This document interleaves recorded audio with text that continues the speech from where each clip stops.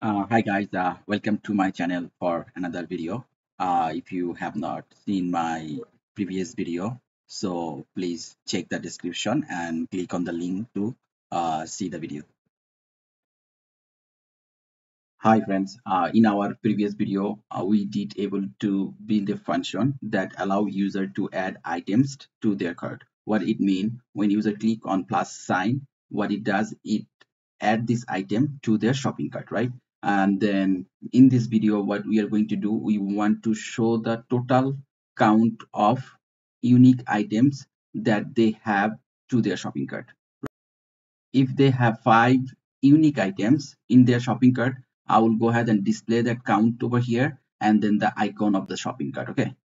If they are not signed in, they will not able to see the count over here. So if they click on the cart here, it will route to the login page if they are not signed in. If they are signed in, then they will able to see individual item over here, right? And then the total count of each item.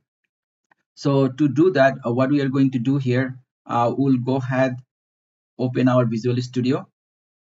All right, let's stop the project over here, and then we'll go to our home controller, right?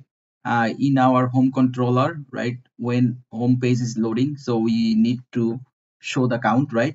So here what we'll do, we'll go ahead and get the user ID and then load the total items in the user card, right, with the ID. So then we know how many items for that user. What I mean, if I open my database right here, you can see this user has almost 12 items right here, but he bought each item for multiple times. So we're not going to add quantity here. We're only going to count the ID, okay?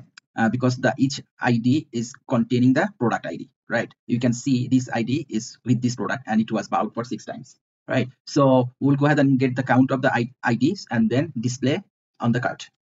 So to do that, what we need to do, we need to have signed in manager and then the user manager, right? So you can see I did added this two line over here. If you have not added, please do add that. So with this one, we will check if user is signed in or not, right? If user signed in, right, then we use this one to get the ID of the sign in user. So please do add these two line on your home controller page, right? And then add the constructor, add this to the constructor, right? So here you see we adding over here and then also in the parameter right there. So you can see over here as well. Okay. So once you do that, go down over here. As you know, now we have option to check if user is signed in or not, right? So I will put var claim equal to, I'll use our sign in manager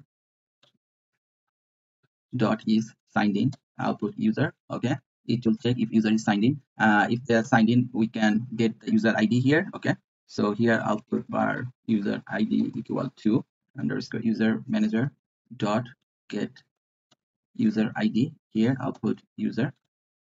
Okay. So we have now user ID here. I will get the total count of the item. So I'll put var count equal to, I'll call our database user cards. That should be underscore db dot user cards dot where u goes to u dot user id dot contains user id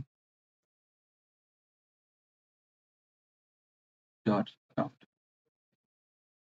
Okay, so now you can see we are getting the count of this user ID in our database and the user cards table. Okay, and then so since we have that, now our plan is to use session, right? So then when user signed in, and on that session we will go ahead and display the count of the items. Okay, let's go ahead and implement it.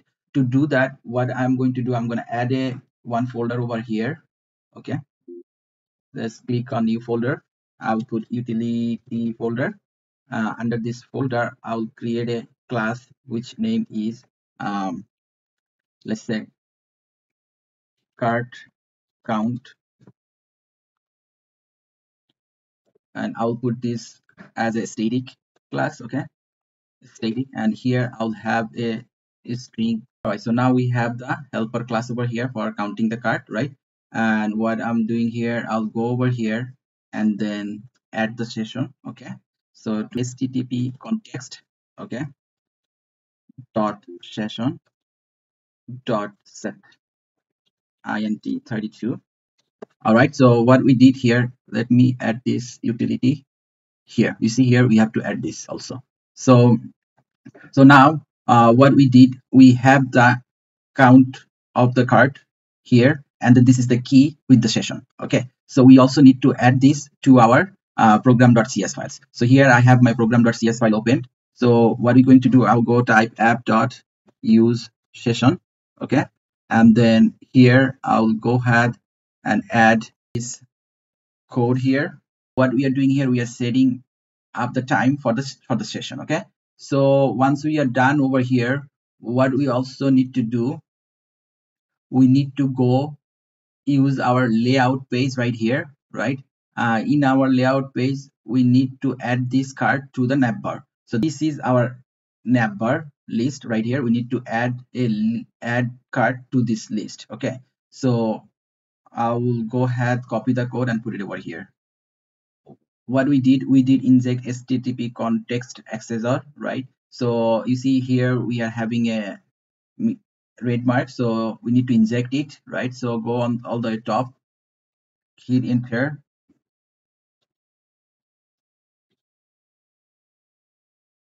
and type these two line over here. Okay, and now if you go down, you can see we do not have error now after injecting this two line. And then you see we have a card helper which is not showing over. This should be card count. Okay, so I'll put card count over here, this class right here, and then here I'll also put card count, and then I'll go ahead and add this to our page. So if you go up now right there, you will see our folder got added over here, right? And we still see error over here, so it should not be count, it should be dot, should be session count. Okay, dot session count.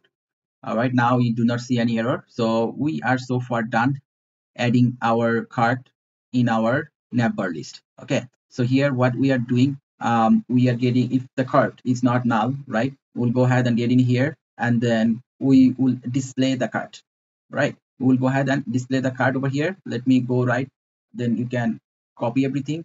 What I'll do, I'll put this style on the bottom, right? And then let's do this thing over here. So now you have a full view of our lines for the code. Okay, so what we are doing here, we have a link, the anchor tag over here. Inside that anchor tag, we are setting up the count from the session, right? We're getting the count and then displaying this count over here on the card, and this is the icon for the card. This is the icon for the card. Okay, so let me click on build. I'll show you how it looks. Okay, no failed. I'll go ahead and run the code over here. Okay, friends, so you can see our project loaded here. So here you can see the icons for cart and then the count for items in the cart. Okay, as we said, only the signed in user will able to see the count, right? So let's go ahead and log into our application. I'll put my username and password here, doing submitting, and we are logged in, and you can see this user has 3 items in the cart, right? So let me show you the database. So here our application database, and then we created this user card. So I'll go ahead and click 1000 rows over here, and you do see we have 3 items, and the 3 items is the unique item, but 1 item was added for multiple times. So let me go ahead and add 1 more items to our card to see if number got increased or not. Let's go add this one. Okay, now you see we have a debug point add to cart. This one we did, I think, in our previous video, so please go check it. All right, so click on continue. All right, so let's go back to our card, and you can see we have 4 items now. All right, so our function is working fine. And now what we're going to do, we're going to log out here. But if you do see, when I click on logged out, it is logged out, but we still see 4 items over here. So we need to end the session. We need to clear the session after user logged out. So let's go ahead and do it. I'll go stop the project. This is the logout function under our account controller. Here I will type http context dot session, okay, dot clear. You can see we did able to clear it out. Now let me run the project again. So our page loaded. I'll go ahead and sign into application. So this is my username and password.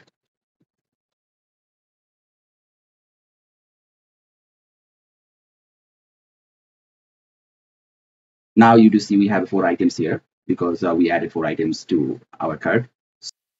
Let us see if we can add one more item. Okay, click on this, click continue. We have a debug point here,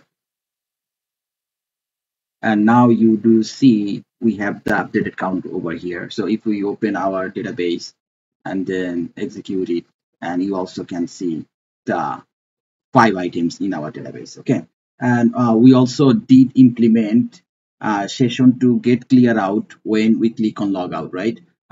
Before we click on logout, in our next video, what we're going to do, we'll go ahead and implement function where user click on this, then it will display a page with these 5 items. Okay, and then from that page user can submit a order to buy all the items. Okay, so let us check if our logout session also get clear out when we click on logout. Okay, so let me go click logout.